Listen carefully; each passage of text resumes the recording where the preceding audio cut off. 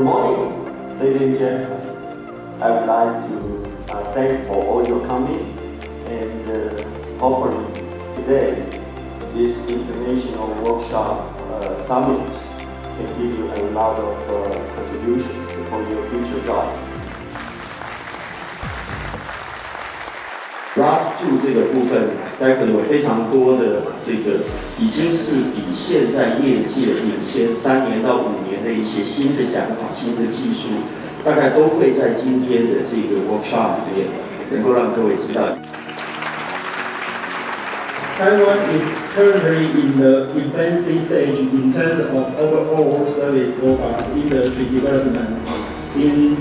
It thus becomes necessary for relevant agencies and operators to integrate and develop the industry ecosystem.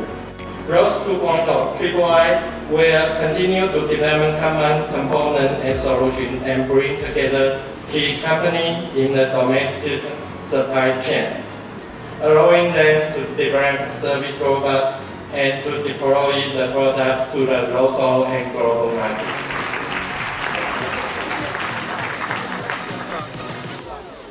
What I want to introduce is ADLINK Edge Smart Vision solution.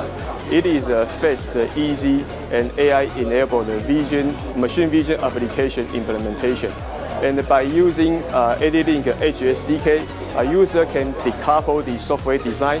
And by using this decoupled software architecture, it is very easy for user to do the maintenance and scale up the software system. As we all know, the complexity of modern applications is getting higher and higher. And how to put different computing cores that's suitable for different applications has become a problem. Not to mention, we now have the sole partnership with the NVIDIA Quadro Silicon, now become their scaling partner. That allows us to access their silicons and build the mobile extension modules like this MXN, which is our latest release for an embedded graphic modules.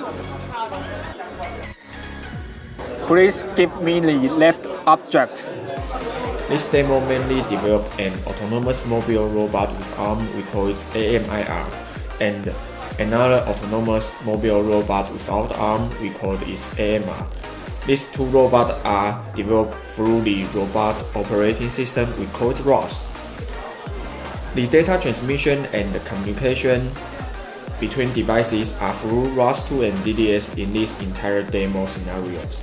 Moreover, we combine the Microsoft Azure Cloud Voice Recognition Service to control the AMIR to get the specific item, and then AMR send the items to the specific guest through Intel OpenVINO AI solution.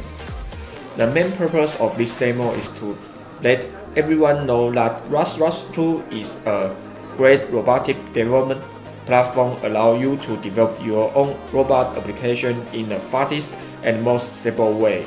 Next, we will show you the actual situation of the demo.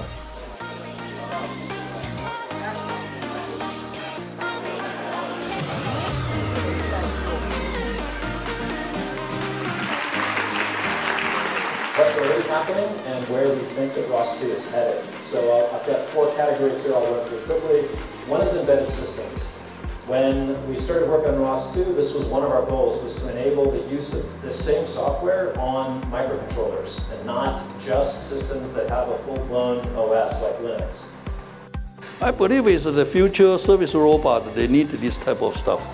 It's not easy because they involve quite a lot of stuff because computer vision, and also you need to work on the so-called convolution neural network as well as so-called natural language processing, and CNN is a convolution neural network as well as RNN is a recurrent neural network.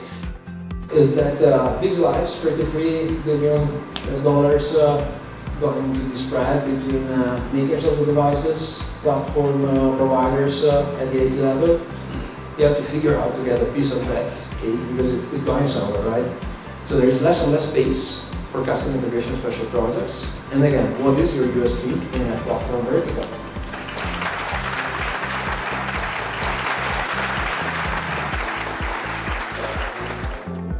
People who have questions. I have 4 questions. That varies from implementation to implementation.